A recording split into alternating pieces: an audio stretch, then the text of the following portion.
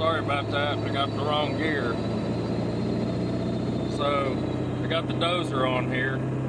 We just loaded it. I was making a video and then I got a damn phone call.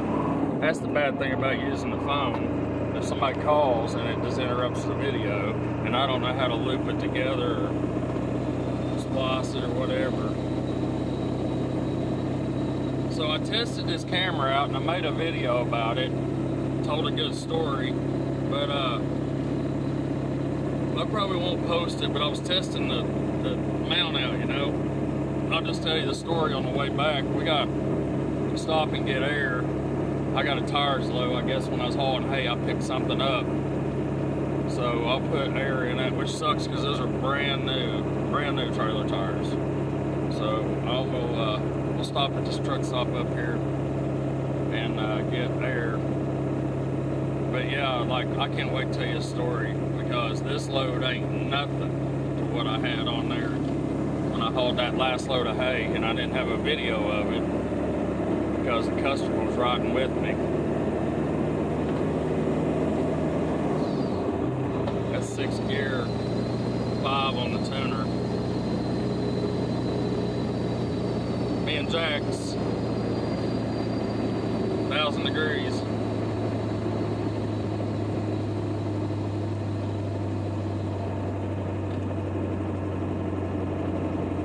1,100 degrees. I'll back out of it a little bit, it'll be fun.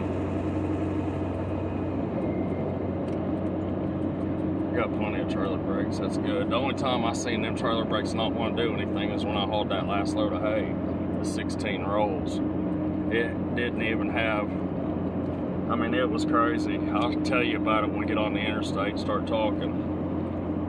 I really regret not videoing that one for you all because that was a good one. You want to see a 7.3 almost not pull something, that's what it was. And it was just hay.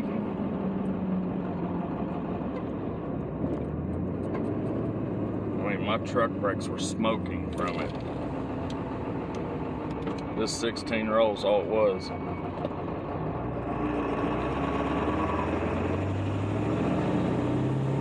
I gotta get that other airbag put on here.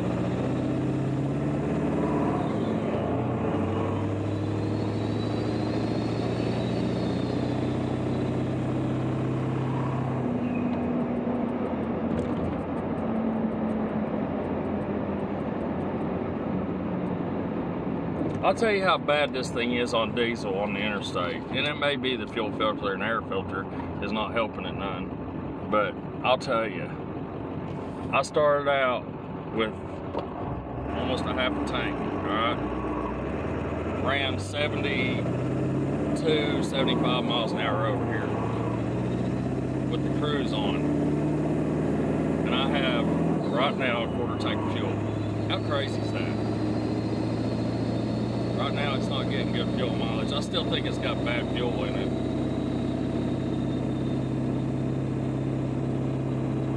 Oh my God, we're right on this hill. This is not good.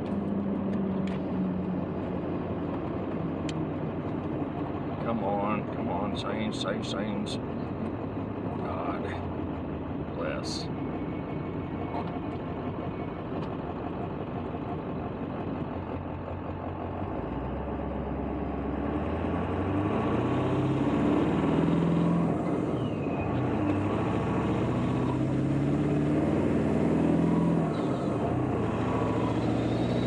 Thing twisting. You can see it in the hood.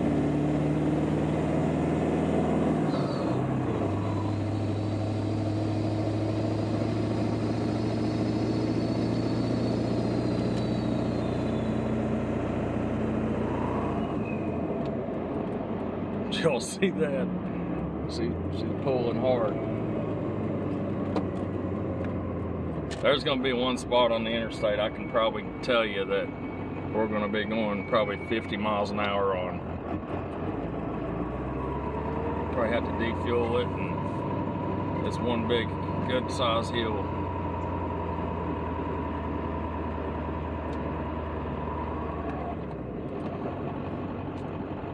Let me pull up here and get air.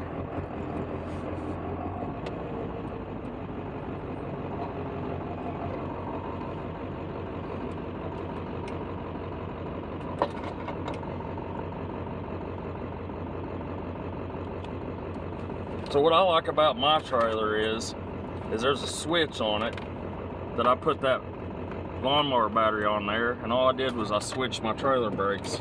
You need quarters? Cut the truck off of it.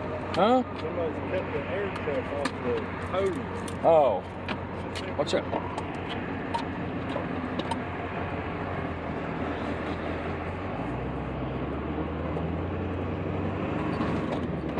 God bless. That's this freaking lid sticking up for that for the pumps or for the tanks.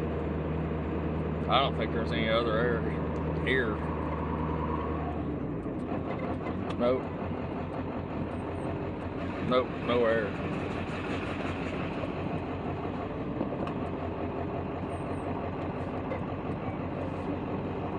Let me talk to him. We'll probably just go to Flying J. Yeah, so I switched my trailer brakes, put them on a switch.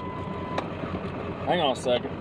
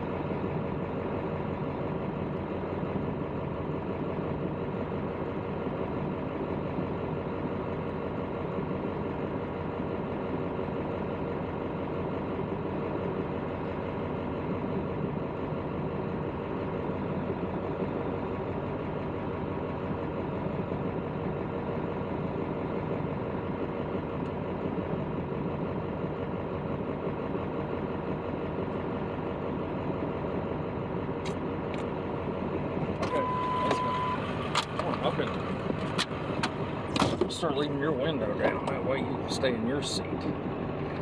Alright. We gotta go to the other hole-in-the-wall truck stop down here. One for all the coal trucks.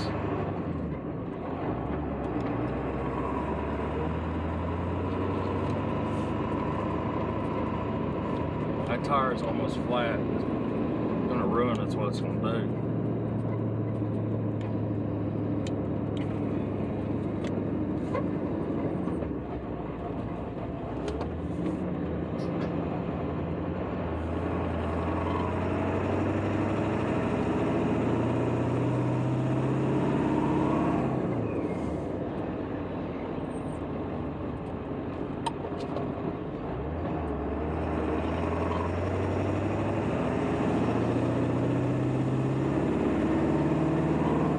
See, $3.99 a gallon, that's ridiculous. Right next door to the refinery, who tells this area on TV that they're here for this area, they're a good neighbor, and they charge that crap for that. That's BS when there's a gas station or truck stop that they don't get their fuel from there, and they have diesel for $3.90, I think, a gallon, or $3.89, something like that. You wouldn't think that little bit makes a difference, but it does. You start pumping, putting as much in as I do.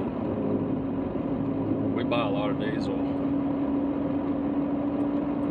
mean, the trucks and then all the equipment. I'm just coasting, there ain't no reason. I hope they have air here, because if they don't, we're probably screwed. I have to go all the way out the interstate, which that tire I don't think will last that long. Hot already. Jax, it's hot here, buddy.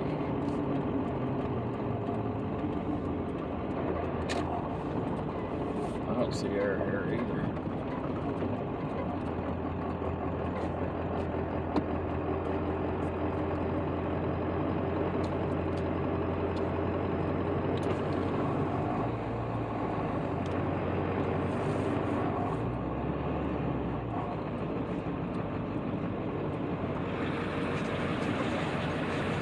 You mean to tell me they got a truck stop this size with no air? This stupid place.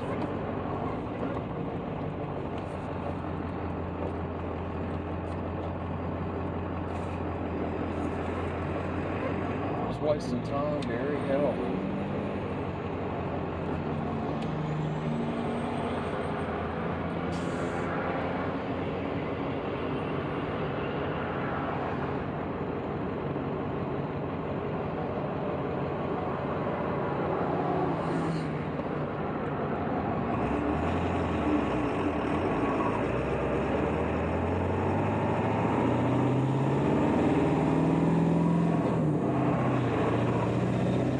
The interstate, I don't know what to do. Nobody here has air.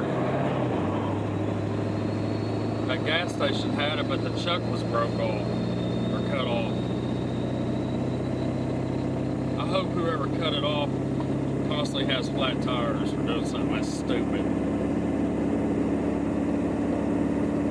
Aggravating this crap. That tire wasn't even showing when I hooked it up. I did a walk around to make sure everything was good. Did a tire kicker, didn't even feel flat.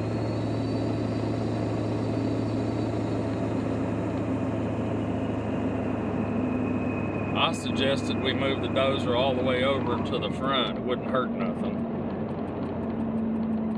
Get that weight off that tire as much as possible. I've done that in the past and it works. Way better than changing a tire, especially on the side of the interstate.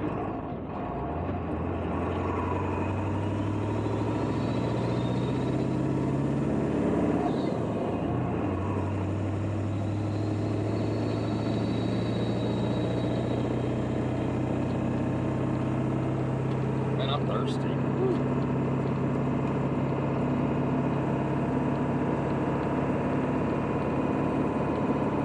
So I'll tell you a story real quick. So the second load of hay that I went to get, the customer was in the truck. I couldn't video.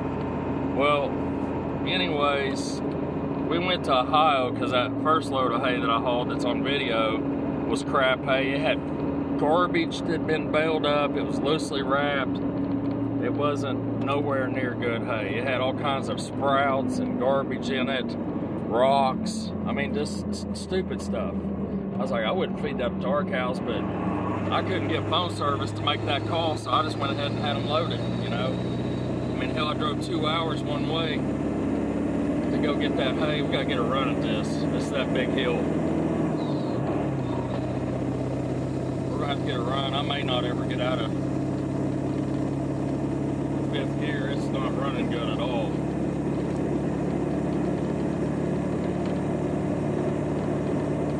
I put it on 6. I never put it on 6.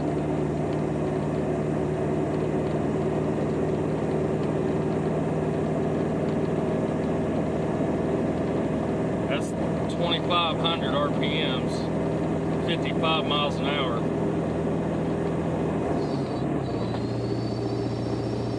$900, $950, 1,000 degrees right there. 1,100. Come on, baby.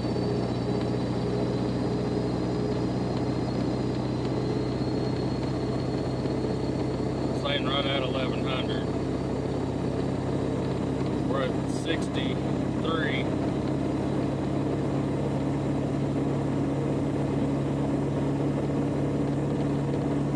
There's 67. There's 68.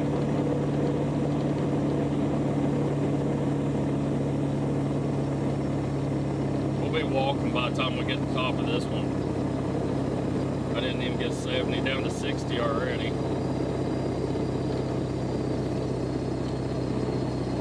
Had to detune it to 3. 15 pounds of boost.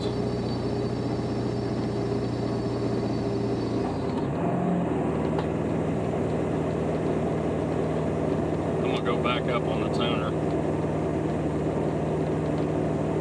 That's 4. There's 5.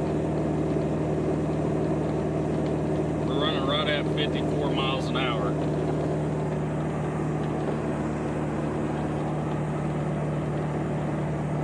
We're gonna be walking, I'm telling you.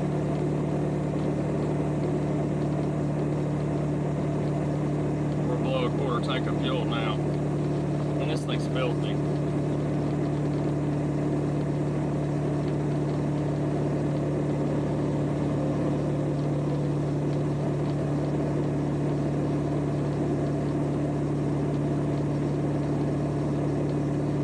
Anyway, so we put that load of hay on there the second time. We're right at 53 miles an hour, 1,000 degrees, 20 pounds of boost in 5th gear. But it was the heaviest load I've ever hauled on this truck ever. I couldn't even get out of 5th gear on rolling hills, nothing like this. Just because I couldn't keep the EGTs down even on 3 with 16 rolls of hay, and it was dry hay. And I mean, they wrapped that. They were 5x5s, big boys. That's 5 foot by 5 foot, and it could have been wet for as much as it weighed. I don't know, but that's those big bales that we baled, and I'm telling you, man, that was a long, hard pull all the way home. I went through almost 3/4 tank of fuel. There we go. This dozer don't weigh near as much as what that load of hay weighed. It weighs 16 something. I don't know the exact number on it, but it's a 78 or 83 model, somewhere in there. He wasn't for sure on the year, but yeah. So anyways, I just about go on with it to the farm, but that's a long stretch on the blacktop running this with that tire at low. I better just pull off up here. But man, I'm gonna tell you, that was one hell of a pull. Just getting up out of the driveway was sketchy. I mean, it was a long gravel driveway going to blacktop, and we took off in low gear, went to 1st gear, and I tuned it to 6. And just matted it. and it started spinning and grinding down and took off. And we went up that driveway, and I said, oh my God, look in the mirror. And it was black smoke. The whole bottom of that hauler was full of black smoke. And anyways, we got started, and then coming down off that mountain, which is, it was a pretty big hill, wasn't a mountain, I don't guess, but it was a real windy 2-lane road, and it was breaking off, and there was no guardrails or nothing, and I just put it in like second gear and walked it down off that hill. I just didn't want the brakes to get hot. I was on and off the brakes the whole time. And we got to the bottom, and my rear discs were smoking coming up around the bed. I've got to put new calipers and rotors on this thing this winter. But I run them cross-drilled slotted ones from Detroit Axle on my other 7.3s, and they on the rear. I didn't put them on the front. They seem to do really good. So, you know, with a heat gun, I could tell a big difference, like 250-degree difference. But the loads weren't identical, so. Anyways, yeah, it was a good load. I wish to God I'd have videoed it, but I didn't.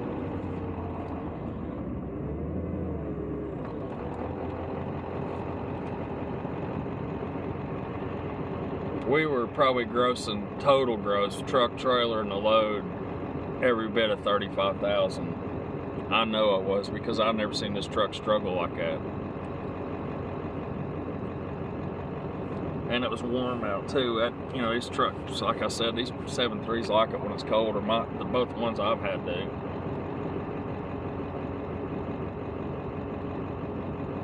We'll get some air up here, and then we'll head on out there.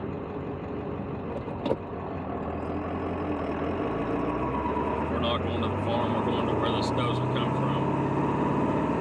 The farm where it come from.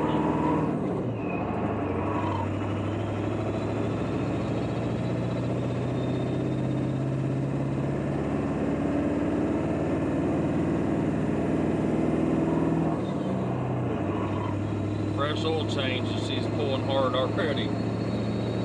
But that load of hay, I had the oil changed for it. I had Hot Shots oil in there, and that stuff's so expensive. Man, I'm not taking on that. We'll just take off on this hill right here. I was gonna go to the top, but it's red there too. We'll just pull this hill right here with it.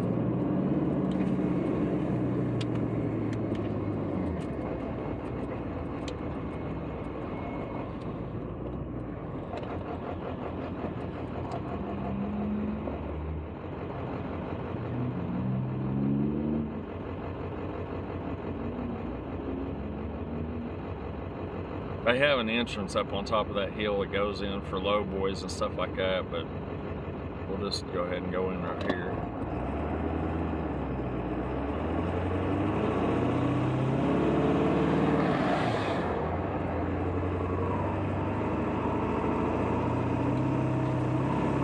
$421 here, that's ridiculous.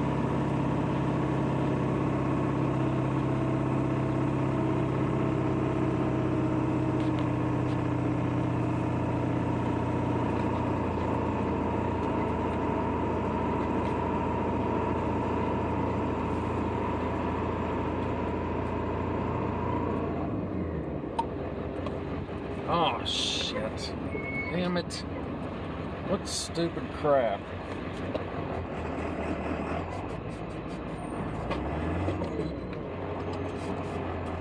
I got it in reverse by accident.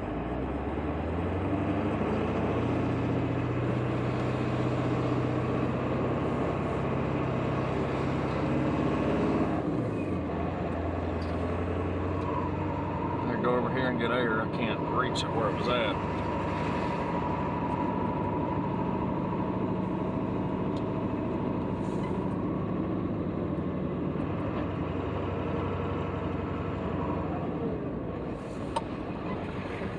You don't want to turn tight if you don't have to and just pull that inside axle when you got a load like this on it. It's really hard on that inside axle. Let me pause it. Alright, so we got air in there, but whoever borrowed the trailer last time Must have had a blowout or something, because the tire's different on that back corner. It's not a flat top tire, so I'm gonna have to investigate that. See where that come from. I don't know. Who knows?